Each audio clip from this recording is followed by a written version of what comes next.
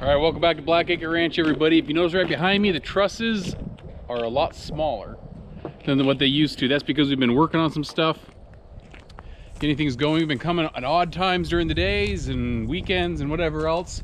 And you can see behind me, we made some progress. So I'm gonna go over the trusses, and we're gonna try and get some of that on film today if the wind doesn't go crazy. So stick with us as we continue on.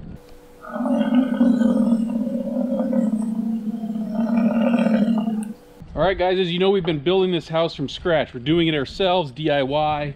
We're kind of doing all the framing, all the trusses. We're gonna do all the sheetrock, the electrical. May have a little bit of help with some plumbing because I just don't want to jackhammer out some concrete. But other than that, maybe some insulation, AC work. I don't know, we may do that too. So this is the garage. This is where we've been. You've seen this in the last video. What you haven't seen is the house. Now the house is 29 and 11 inches, pretty much 29 feet. So there are 30-foot trusses up there. These were 24-foot trusses. Anyway, this is our 12-foot ceiling area. This is what we got up when we started doing this last weekend.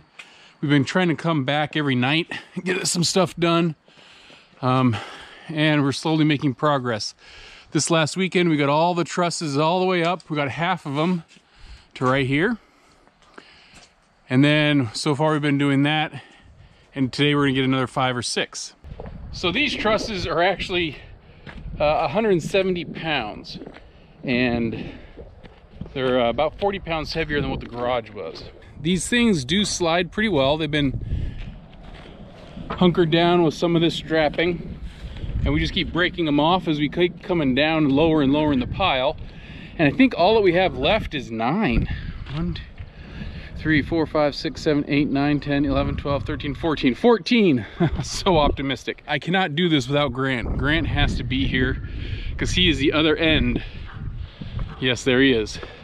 He's the other end of that truss. Trusses are very wobbly. And so they're very good when they're on end, but they're not very good when they're on their sides. So how we're doing this is we're just picking them up with the point end going down, and we're walking them in, and we're kind of coming through here. And then he sets his side up on his side. I set my side up on my side. And then Clark comes over and he grabs the top and he flips it up. You've seen this done many, many places. When we were doing those garage trusses, it was kind of, once you get about halfway up, it starts to sag. You kind of hear it sometimes, kind of stressing over its weight because it doesn't like those side-to-side forces. But that wasn't too bad until we started getting these guys. And this, man, we were afraid about this. So we made a little jig. Anyway, this is our little brace jig. And it looks like Frankenstein style, but when we roll it over, you'll see it used here in a little bit. It just lays on top of that, and then we can finish rolling it over and everything works well. It's not pretty, but it's functional. Anything that it takes to keep this thing from cracking and splitting. So we've got a few extra boards here for further bracing and other things like that, but it's about time to get started and keep going on some of this.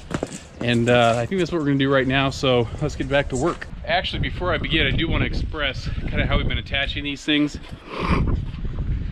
We've been using these H1A hurricane tie downs. And so as we've been going through, we've been trying to tie those down. The sucky part is, like we just saw with the garage that I had to deal with, was these gang nails on the sides are just a beast. And we're having to put these things up right where all those gang nails go. This is one where we haven't done it because we're right next to the wall, but you can see where the location of these gang nails are. It's just killer. So sometimes we can only get one on the sides or maybe 2, so 3 of the 4, stuff like that. So I'm gonna have to come back with a screw, what do you ever call it, drill bit, and maybe just go through the metal. We just need a little bit of area, and sometimes those holes on those H1A hurricane ties don't match up with the slots inside those gang nails, and we just can't get them in. So I'll have to come back and pre-drill some of those so we can get a little bit of bite on these screws. When we first started doing this, we started using the screws in these things. As you see those on these guys. But then after a while we switched to the nails. And so you can use two different types. You can use galvanized 1.5 inch screws that kind of come with it. You can go find the boxes, they're pretty standard, and screw them in. The problem with using those on these front face of the walls is when you sheetrock. So when you sheetrock, you got to go over this bolt screw heads, and it's more frustrating that way. So I had priced out, should I do screws, should I do nails? I thought, well, maybe nails. Anyway, it wasn't until I got 3 of them in that I was remembering, oh crap, we're supposed to be using nails. So at least on the front face of the wall, we're doing nails, and then we've been screwing up top. You can nail through that metal gang nail, but it's a beast and it's hard. And they have a tang. Here, I can go over and get one. They have a flange, and trying to nail into that with a hammer gets a little difficult. So it makes it a struggle. The other thing I struggle with that Grant doesn't is that the spacing in here is just enough for a 2x4, but not a 2x4 with gang nails. So he wiggles his to kind of flare out this end to make it wider so we can fit it on, and then we have to beat it on with a hammer. So we're going to change our approach today. We are trying to speed things up. We're able to, like on a situation like this, we're going to have to get the H2A, I think it is, the one that does like an S twist, because we can't get both sides of the board. So we had to nail those with a nail gun. And you know, that didn't go too bad. So I think what we might do is speed this up. We're gonna put them up and just bam, bam, bam, bam, bam with the gun, and come back with those clips and get everything else set up at a later date. We can do those easy enough during the weekdays and other things like that with the other kids. So anyway, weather is rip-roaring. The wind is blowing pretty darn good. It always makes me a little nervous, and it's always a little bit windier up top. So let's see if we can get cracking on some of this stuff before it gets too late in the day. Not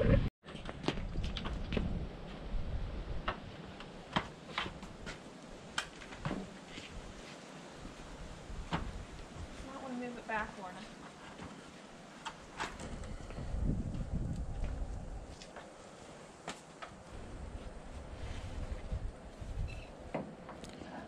I think, Bug, you just want to be up there. No. I don't know that you're going to do anything.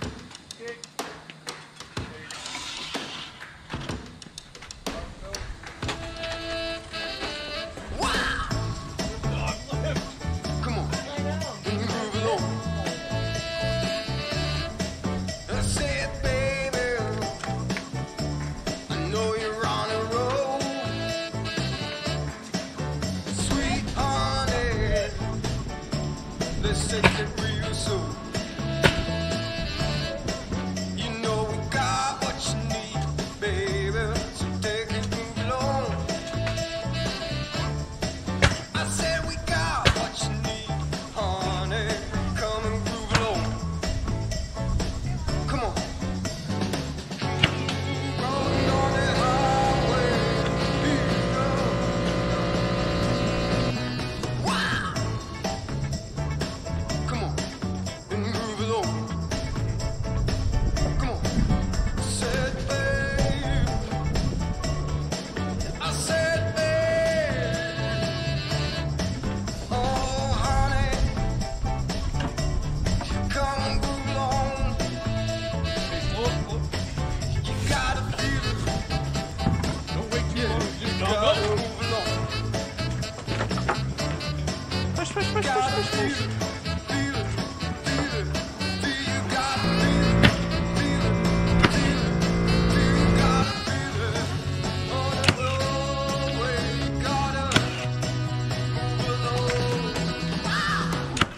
So we've been averaging out how fast we're doing this, and it's been taking about 15 minutes, right, Grant? Something like that. About 15 minutes, maybe 20, kind of, you know, whatever.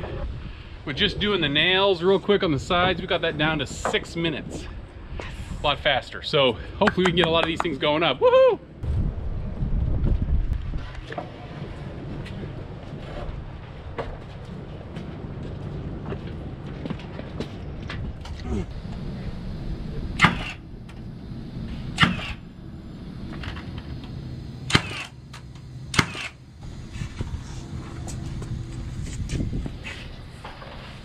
Couple inches.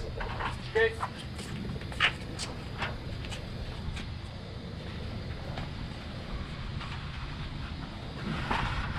You an inch. Yep.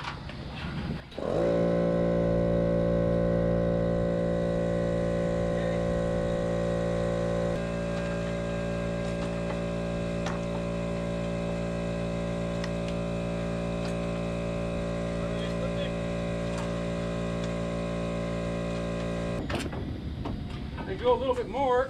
Yeah, me too. I could go with that if you want. Nope. Right there. Yep. Right there? Yeah. Okay.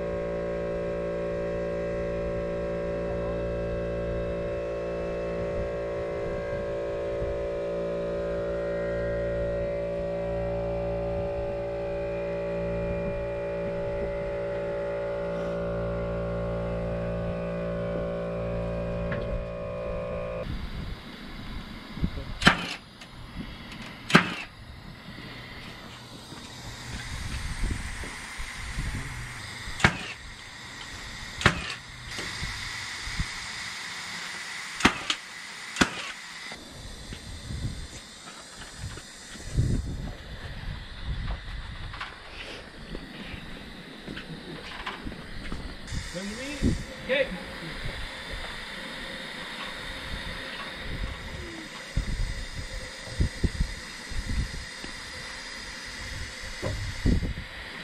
Okay.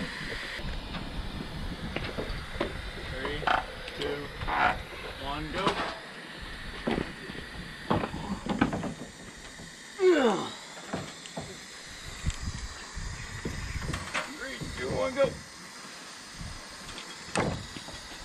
Hey, that's nuts, man. I know, that's pretty good for me. That's actually really good for me. Good? Yeah. You can't flip anymore. Oh, yeah. This one barely made it.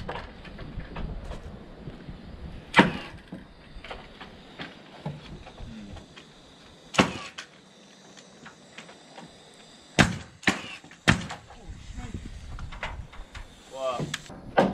You got it?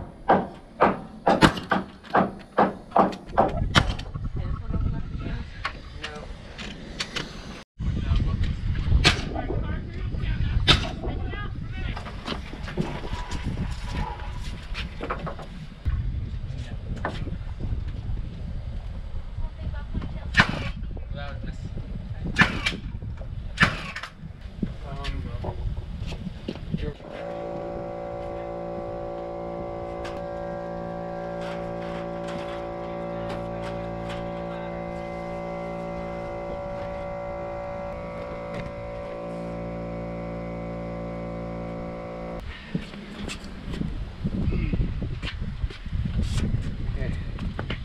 About another 6 inches. Okay.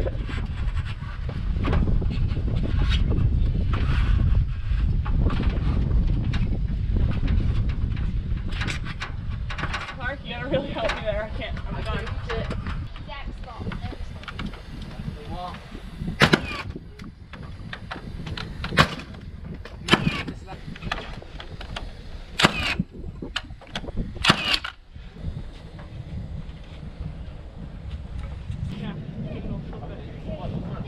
All right, guys, fun time. So we got ourselves a little dilemma as we're about to wrap up everything. This truss landed right on the wall, which isn't bad, but it's wanting to pull up, and all the way down at the other end, it's coming off, and it's about, what, an inch and a half off? Yeah. So our concrete is, you know, like 40, 50 years old, so it's maybe not in perfect shape. So we are actually figuring out what we're gonna do here. And that's, you can kind of get a perspective, my fat chubby sausages, but that's about an inch and a half out to there. Either the concrete's not level or there's a bow in the trusses, something along those, whatever. So what we're actually gonna do is, when you look at the plans, the distance of our actual house length, they wanted us to put at the far end like a 1 foot 10 inches gap instead of the 24 inch on center. And then at the other end do the same thing, but it had us put in the middle a 1 foot 1 inch gap between two of the trusses. Now I have ignored that. I just didn't bother doing that. So we are actually going to take that, use that to our advantage. We're going to shift this truss. Instead of the mark being here, we're going to move over 2 inches and put it on the other side of the wall.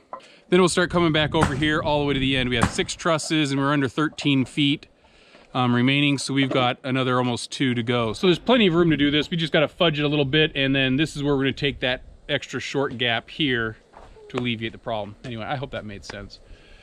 So we're wrapping up right now. We'll be back actually in a blink of an eye to do this tomorrow or the couple days later, something like that. Move this truss and go from there. All right, guys, wind is killer. Fighting the wind, we decided to put everything else up. It's been the next couple days later. We got all the trusses up. It was a little interesting. Not too bad. There's a couple parts that were probably a little off, but that's okay. We'll fix that. We'll scab stuff on as needed. But all the trusses are up. You can kind of see them going. And we're all done. So we would have shown you some other footage on that, but with the wind being the way it is, we got to take pauses and wait for gusts. That one little area, we did cut off the nails that I had put on there and slid it over like we talked about on the video. So everything's all set there. But yeah, I'm gonna wrap the video up here. Sorry about not getting more footage, but not today. So anyway, hope you guys enjoy yourselves. Catch you next time at Blackacre. Bye.